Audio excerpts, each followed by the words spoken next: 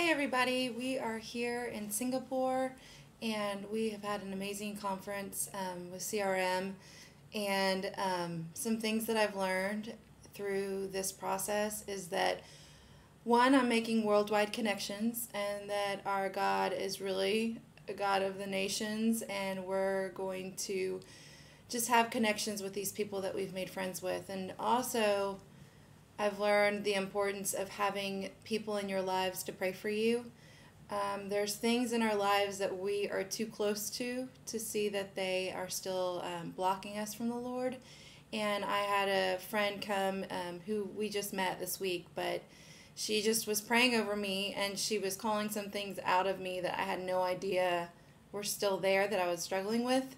And after she prayed for me, it was like just a new freedom was there for me, and the boldness that I've been praying for at the beginning of the week is now really I am just a bold person, so get ready for a new Megan. But really it's just a boldness for Christ and preparing me to be used intentionally. And what else I learned is that the college students that have been a part of our life for the last 5 years, they are going to teach us new things, and we're going to teach them new things. Even in this new ministry that we're a part of, we just have a lot of connections with some students that are part of our lives forever, and they are going to allow us to have generational eyes to see the needs of their age bracket, because it's getting to where our age is becoming further and further away from theirs. And so that is exciting to know that. And also,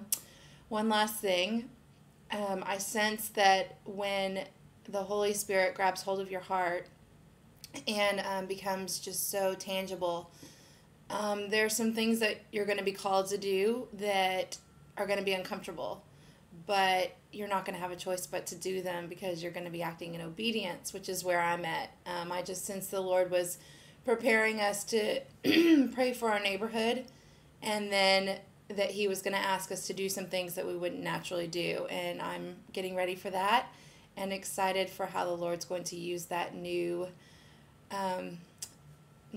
in my life to share with these people that we don't even know yet. So I can't wait to share more. There is so much more. I'm still processing it all, but that was just a little bit before we get to go to church with a Singapore group of about 25. It's like a church plant that we are going to go see what it's like to worship here in Singapore. So I look forward to sharing more with you guys. Love y'all. Miss you. And I can't wait to see you soon. Bye.